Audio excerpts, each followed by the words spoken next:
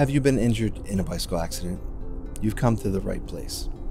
Jim Hunt here from injury law firm Hunt & Associates, enjoying the beautiful views near the foot of the George Washington Bridge.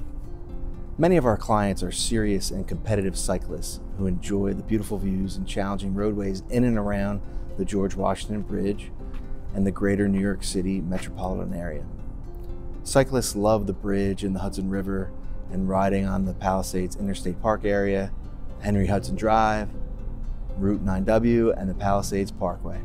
These areas are a big draw for cyclists. But these areas are also fraught with danger for even the most experienced cyclists, as the area is densely populated and cars, trucks, and buses dominate the roadways.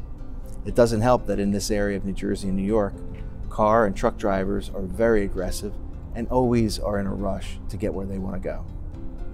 The intersection of several major highways at this location, like the New Jersey Turnpike, I-95, Route 4, Route 9W, Route 46, and the ingress and egress of the George Washington Bridge traffic, combines to create a dangerous situation for bike riders.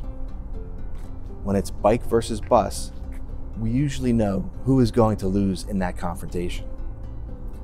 So I wanted to provide you with some helpful tips for bicycle riders to stay safe.